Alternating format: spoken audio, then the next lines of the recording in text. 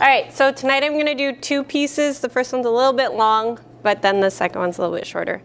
So this first piece I wrote for myself.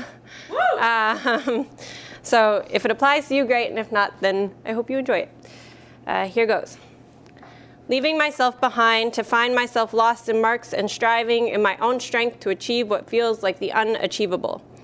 You've carried me this far. It's always happened. I always get through it. You've always made a way. Where is my trust for the one who's carried me this far and never left me or left my faith ajar? You never leave me on unread, and you don't ask me to stop talking. You don't interrupt. I feel like I get fed up with me, yet for you, I'm the only thing you see, a masterpiece in your eyes. How can I not see that I am your prized possession? Where is the faith that has brought me this far? I'm sinking again. Focused on the water and the waves rather than their maker, you take me farther and deeper. No more misconception of peace only being available at certain times. You bring the peace that will calm this overworking mind. My thoughts run wild to what isn't and what hasn't happened, rather than focusing on this moment and what is, and who you are in this moment, the all-powerful God. Omnipotent, omnipresent, one word and the seas obey, the blind see, the paralyzed walk, the hurt healed, sins forgiven, love upon love, grace upon grace, mercy upon mercy. In your eyes, I am not a disgrace. My mistakes don't make me. The shame and regret I feel, the sadness and loneliness you did not bring. You truly, truly are the one true King. Walking in faith, you will provide.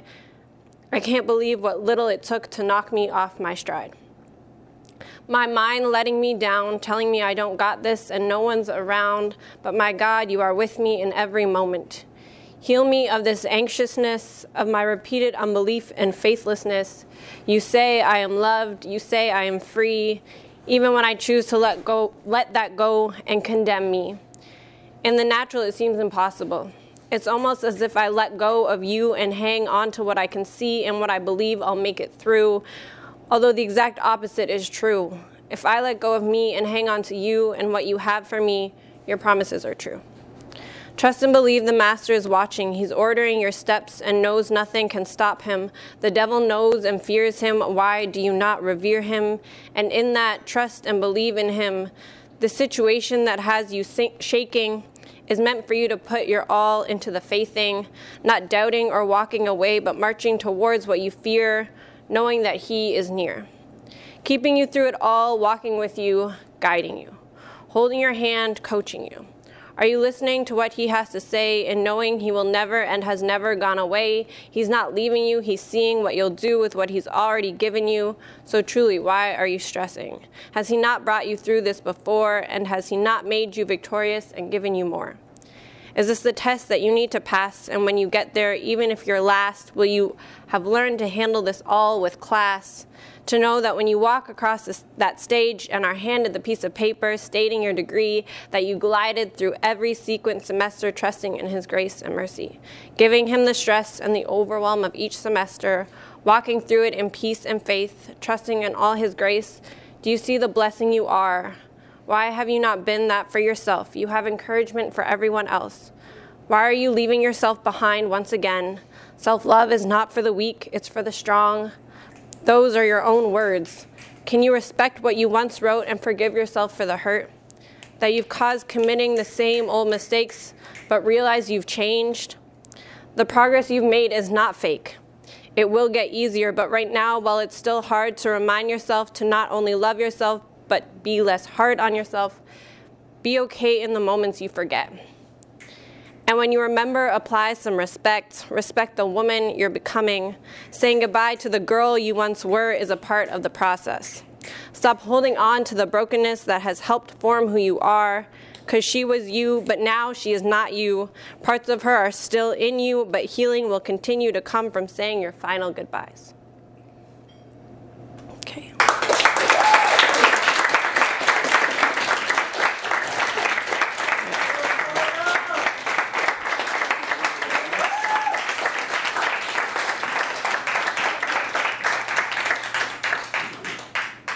Thank you. This one's a lot shorter, and it's also untitled, as most of my pieces are. Here we go. Not all who wander are lost. Not all who are lost wander. Sometimes you can be in the same place and not know where you are. Standing in place but lost beyond understanding, not knowing where to turn, having decided that you need to know exactly what to do and where to be in every moment. The need to know every step doesn't allow you to enjoy the journey, separating you from the enjoyment of the uncertainties of life. Lost but not forgotten, waiting to arrive without recognizing you've already made it. Not who you used to be, maybe not who you want to be, but be grateful for who you've become. This moment, this day, this version of yourself, you have time to grow. Delight in the adventure of discovering who you are. Wander and get lost. Wonder and discover.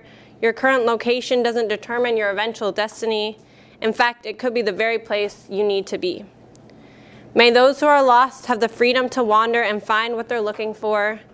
And may those who feel lost and unable to wander give themselves the freedom to discover new possibilities, find the new in the old, and don't let new become complacent.